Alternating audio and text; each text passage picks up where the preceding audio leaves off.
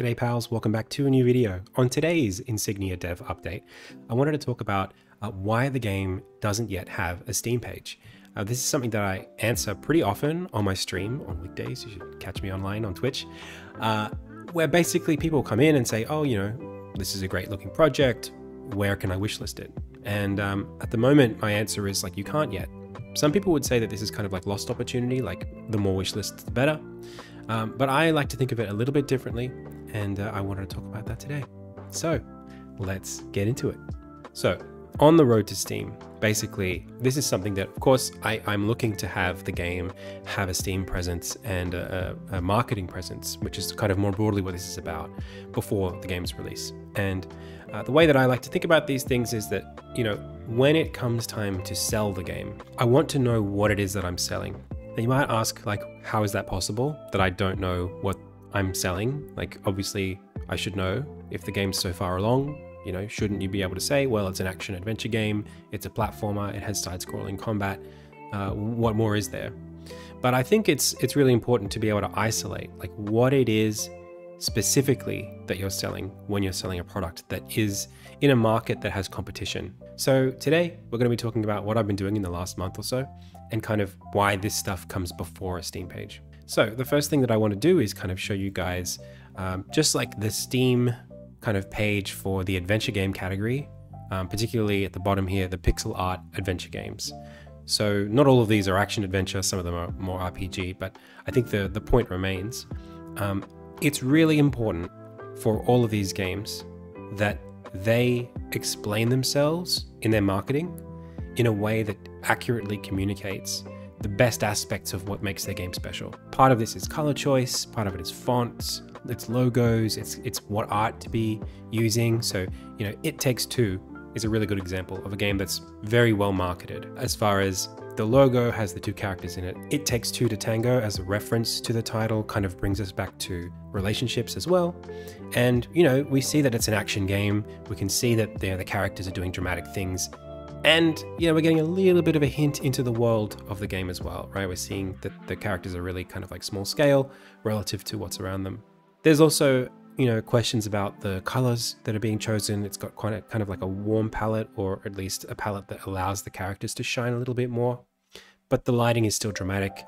The backlighting kind of gives us this kind of like grandness to what we're seeing here. So just looking at this, you know, thumbnail here and the gameplay, right, following that, gives us a really, really quick, clear idea about what kind of game this is and what we should get excited about as the potential players, right? Getting that right is really important.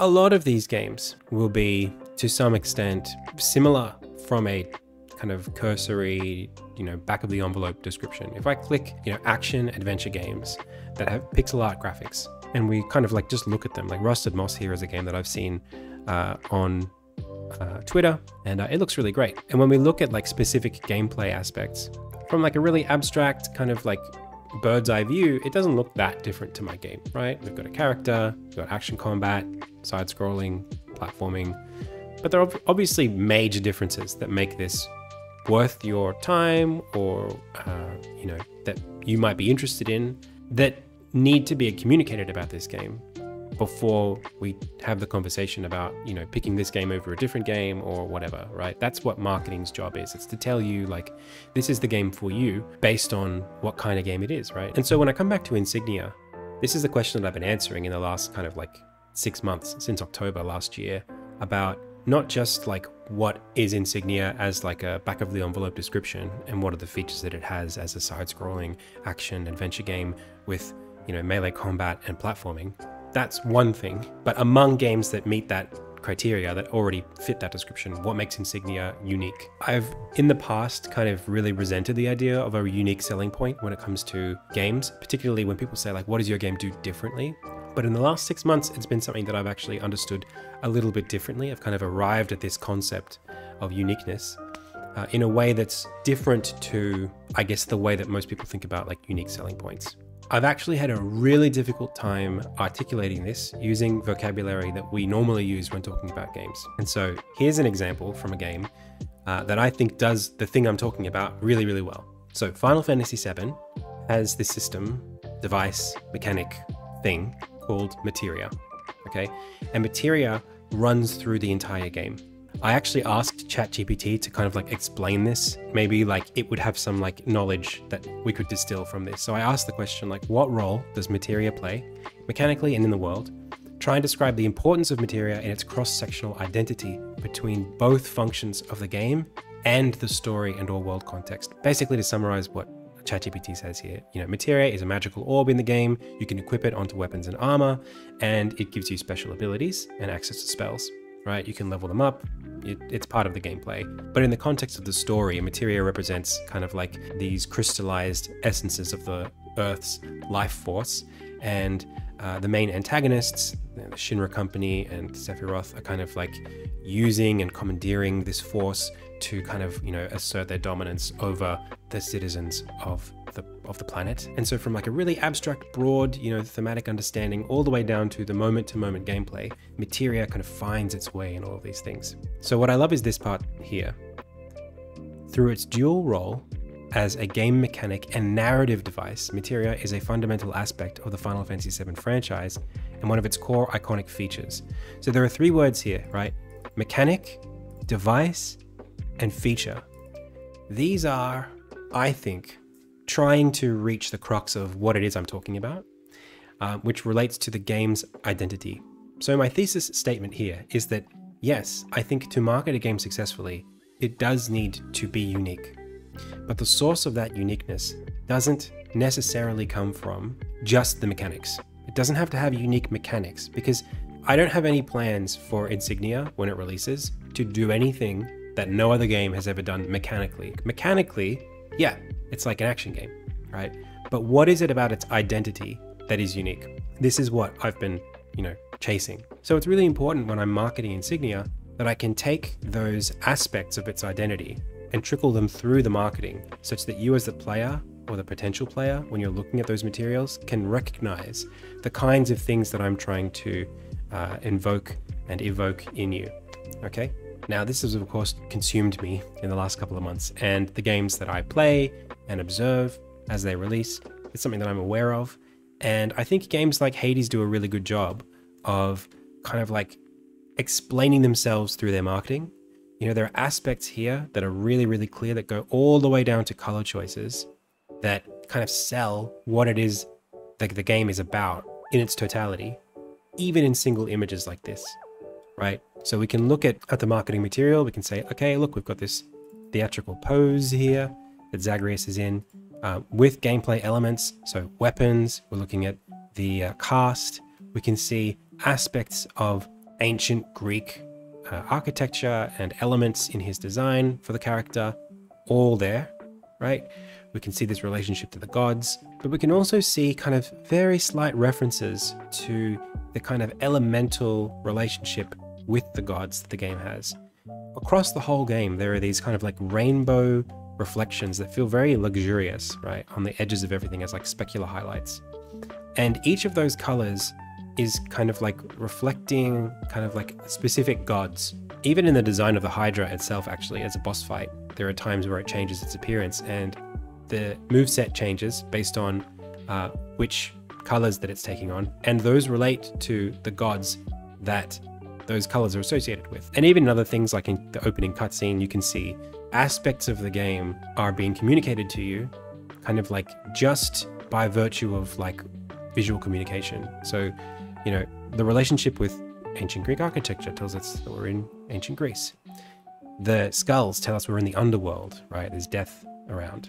The laurels reinforce that kind of like godly Greek statue thing. It's not just Greek, but specifically Olympus, right? And the Greek gods.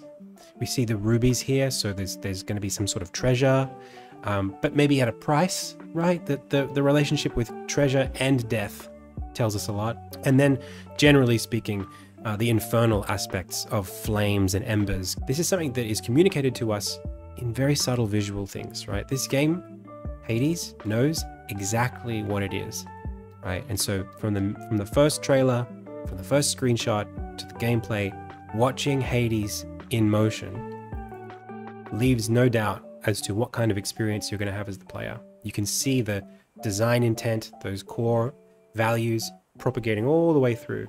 I kind of just want to talk about kind of like what I've been doing in that regard. So to set this up, bit of a long time getting here, but in the last month, I've been working on a bunch of different things about the game. This is like a colored version of my Git repository. So these are the commits that I've made in the last month.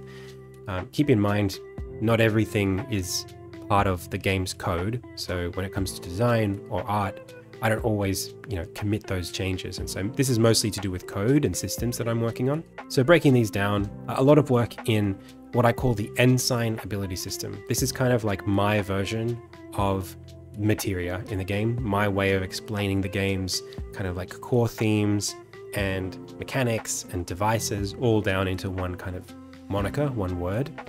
And that is, to me, I call it ensigns. So ensigns are effectively single-use power-ups that you extract from enemies that relate to the elemental kind of foundation of the game.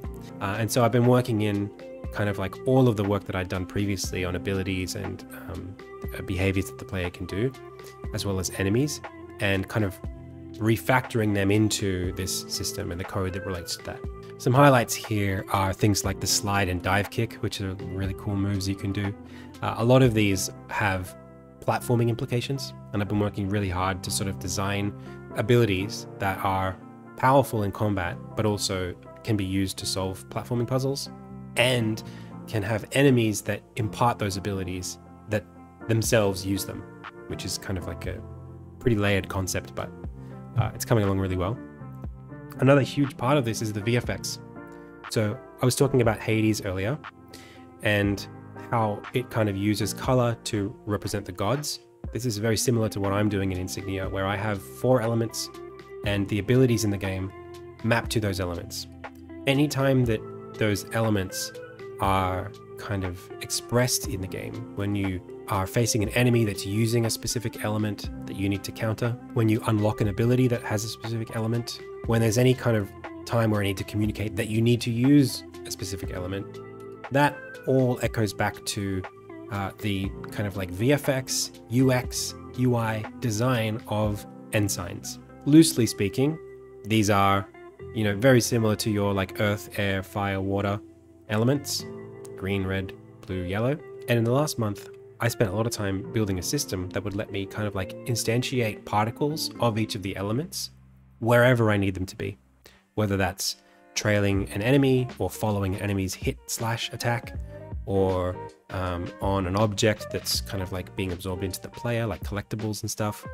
All of these things can have these VFX kind of applied to them, which increases flexibility for me, allows me to prototype faster, and allows me to keep a consistent look and feel across the game. So what you're looking at now are clips from the stream. I'm obviously doing voiceover right now. This is me kind of looking at the abilities that I've been designing and deciding that, I need to be able to communicate these visually in the game to create more usable and intuitive feedback for the player. Now in Insignia, the way that you gain access to your special abilities is by countering enemies doing abilities of that type. So here I'm trying to kind of like describe the earth ability and the VFX that I'm using or wanting to use to sort of describe enemy abilities and things in the scene that would give you an earth-based ability. So I'm doing some mock-ups first, and then I started like concepting in Leonardo, just like what I would expect this to look like. The player character is a blacksmith. And so I had this idea that maybe I'll use fire and kind of like sparks with each of the elements. So here I'm kind of exploring this like green, ghostly kind of fire that would be the earth element. It's kind of hard to get in the headspace of, but that's what I started with. And eventually I happened on this idea of like, maybe the fire is kind of like dissipating into like leaves. I also did variations for the other elements. So this is like fire and water, and some really quick, rough kind of mock-ups of like what I would expect enemies using these abilities to look like what I would expect the VFX particles to be like doing in the scene. So here we've got like an outline with some like particle effects and stuff, and like this smear that's coming from the attack animation. So here the idea is if you meet the criteria to kind of like extract an ability from an enemy, there'd be like an explosion of particles with some like sparks and like blacksmithy, VFX, and then kind of like a trail that leaves behind, in this case, like grass and leaves, because it's an earth ability, with the end sign, that's what this little gem thing is, kind of like trailing out and getting absorbed back into the player.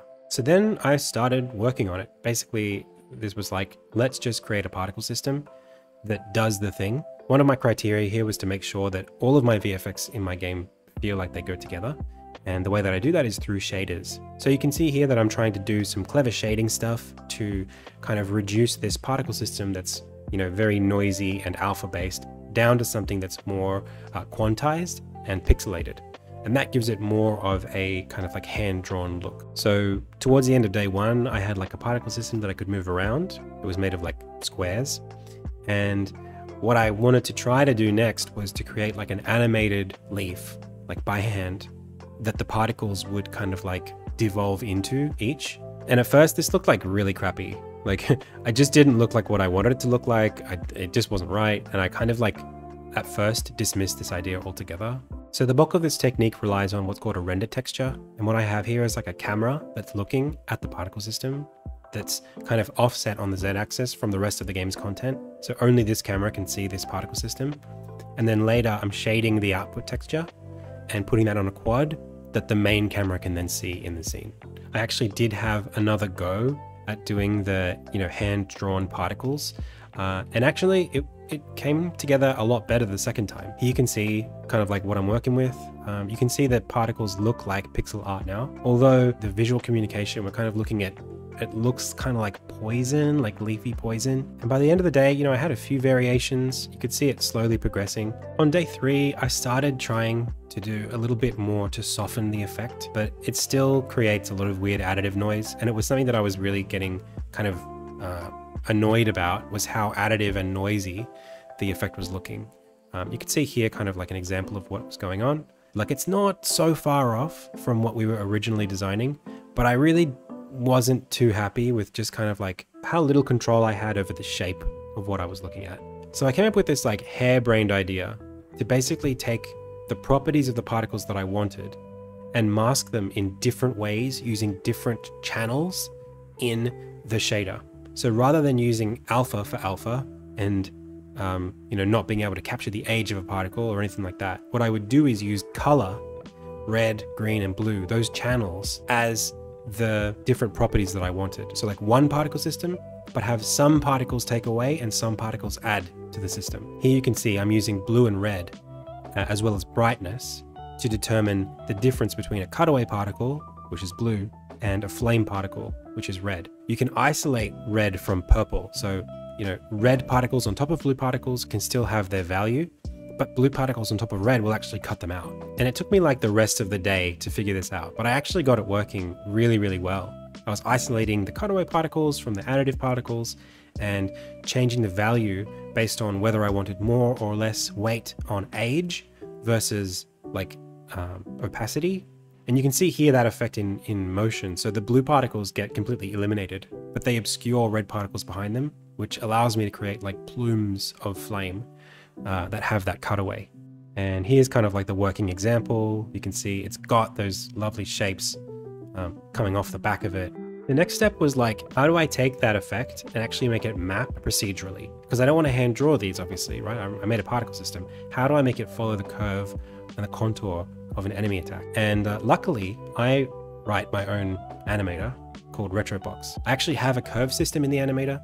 Here you can see there's an enemy attack, and that's the curve that I want to map. And I have the ability to sort of like change the frames over time on these curves, as well as the positions. So then the task was to kind of like use the curves to actually model over time the position of a particle system, as well as the logic for like when the effect should appear and disappear, and doing object pooling on the effects as well. So before long, I had the system working exactly how I wanted it, which is pretty cool in the end. Having like the ability to just like at a click of a button, give an elemental affiliation to an enemy ability that wasn't designed that way. I could just say, oh, this is going to be a red ability, make it spawn flames when the enemy attacks. Was really, really cool. I was really impressed with how close I was able to match the effect when I drew it to the actual sprite. And of course, the added bonus to this was that I could map this to anything. I'm still not like 100% happy with it. Of course, like it's a little noisy and I want to do a better job of showing the hitboxes and the smears. That's something that I can do, I think, inside of the enemy attack frames from the animations. I spent a long time then trying to do like the next effect, which would be like the earth effect, doing like vines and bits and pieces, but that was really, really difficult to get right. And in the end, I kind of just like opted out of it and went for something a bit simpler. You can see here, I'm working with this idea of like just spawning leaves behind the player when they use the ability. In the end, I was pretty happy with that too. I think as a compromise, like it looks good. So that was like a whole week of last month where I was doing VFX and trying to like get one step closer to getting my game in a state where I could sort of like express to players what it is that's happening visually, elementally, kind of like story-wise, lore-wise, in combat regarding these elements. From there, I did some enemy designs, and you can see some examples of them here.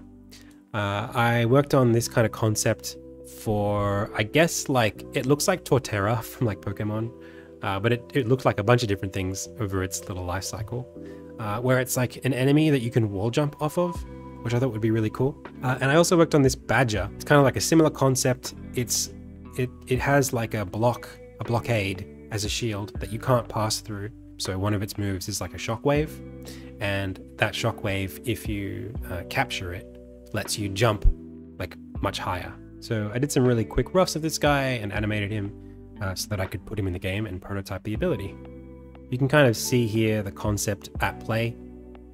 Basically, you know, stabbing down at the thing, and then you get the green ability, which lets you bounce over him, and then you can kind of do whatever you want and attack him from behind. So as I explained in the VFX section, I did a lot of updates to Retrobox, which is my animator, to get those curves working, and also to streamline the actual architecture of it in preparation for maybe a public release sometime in the near future. One of my regular viewers on stream is a programmer and has agreed to kind of like explore with me the option of them kind of taking it over and us kind of like splitting the profits as they develop it for consumer use.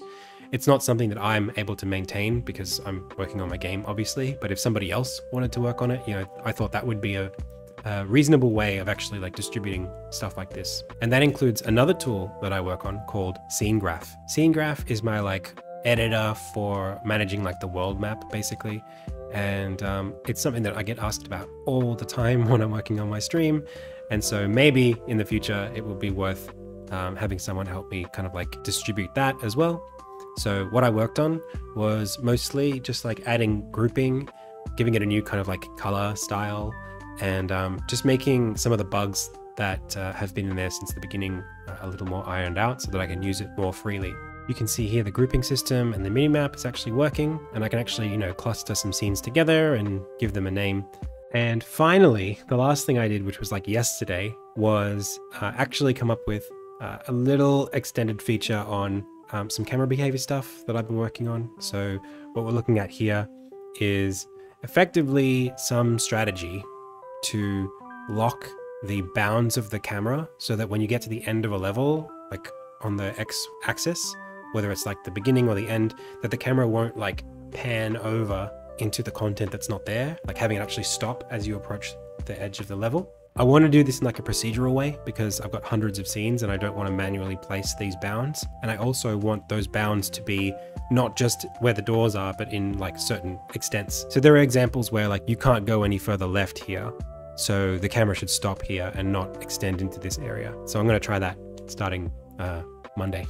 That was my end of February and start of March. To come back to our original question about what all of this has to do with the Steam page and the identity of the game. The combat without the VFX for the particle system, it just looks like a combat system. With the particles and the VFX, when it's working as it should, and I've still got a bunch of UI design and UX design and motion graphic stuff to kind of like round that feature out. Like right now you're seeing elements, but they're not the end signs that I've been designing. So there are actual like symbols that go along with each of the moves that help you differentiate between, say, 2 different grass type moves or 2 different fire type moves. So without all that stuff, anything that I distribute about the game isn't going to be really representative. Now I can already hear you saying, but Adam, this is all kind of like gravy. Why don't you just put something out and then you can update it later? Or, you know, just let us wishlist the game and we can figure something out. Maybe that's true. Maybe I should just put a dummy page up or something like that. But I've been burnt in the past in that area. So putting logos or uploading demos on YouTube that are old, that stuff still circulates today and makes the game look worse today because it's not representative of the game. That I've got like a little bit of a timeline here that I'm working on. It's not a timeline, but it's a line of an order of things that I want to get done, kind of like a Gantt chart. What I'm talking about here is that synthesis of features.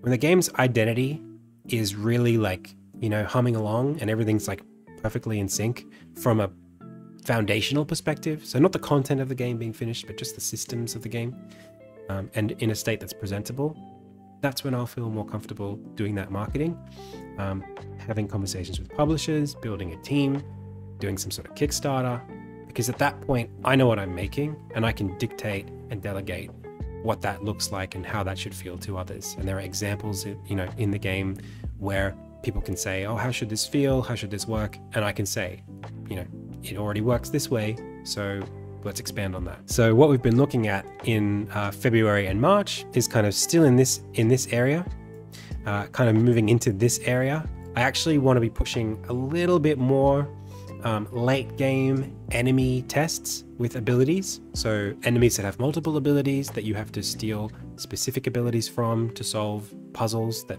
maybe have different solutions and lead you down different dungeon pathways depending on what you do in the combat. And then finally doing some kind of like prototype quest that demonstrates all of these in like a game loop. So I already have a demo of the game that you can play. It's been available since 2020, and that contains, you know, a bunch of story content and the first chapter of the game in terms of quests and combat and just tutorializing the onboarding of the game. But this would be something a little deeper, maybe like a cut from like 3 or 4 hours in or something like that, where I'm really flexing what the game is capable of when all of the systems are firing. It's very hard to kind of showcase late game progression with a demo that's the start of the game. Obviously, you don't want to show the player or expose the player to all of the mechanics and all of the systems in the first 10 to 15 minutes. So for me to feel comfortable, like proceeding with like the next phase of development and like getting this game released, I need to be able to say for certain, like I've got something fun and I know what the end of the game feels like when you're playing it. That's kind of like where this started, this little journey in October. So that's my February and my March. I hope this wasn't too over the top. I hope I didn't give you a dump of information. I probably could do these once every 2 weeks and split them in half. Maybe I will split this video in half. You'll find out if I did a part 1 and part 2. But I hope this kind of like inspires some confidence from you in lieu of a Steam page that I am working very actively on the game, as I have been for like 5 years, and that it's something that you can get excited about watching me make. If not, get excited about its release, which might be coming later in the future. I'd love for you to come and watch me make the game, which I do weekdays on Twitch. You can catch me at twitch.tv/AdamCUnis. The links are always in the description, and you can catch my schedule there on the page. Thank you so much for watching. This has been the devlog for February and March. I'll catch you in the next one.